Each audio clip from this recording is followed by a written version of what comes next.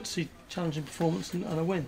I'm happy with the second half. I wasn't happy with the first half. I think that the tempo wasn't there. We just looked a little bit nervy, a little bit edgy. We created some chances, but not enough, and the tempo just wasn't there. I didn't see a penalty in the incident that led to the penalty. By the way, I didn't see that. I thought that was really harsh, and I didn't think we got a great deal from the referee today. But such is life, we've come out second half. I think Jodie's introduction lifted everybody and got us forward and playing with a little bit more intensity. We've been really unlucky with some of the chances in the first half, but certainly in the second half we've lifted things. And it's around the box we've got to concentrate more and be more ruthless, but we created a lot today. I think we controlled the game from start to finish. I think they had one or two opportunities. They've hit the post, we've hit the post.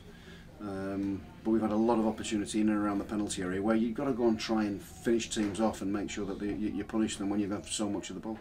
And for the third match running, Gail Bigirimana had an outstanding game, didn't he?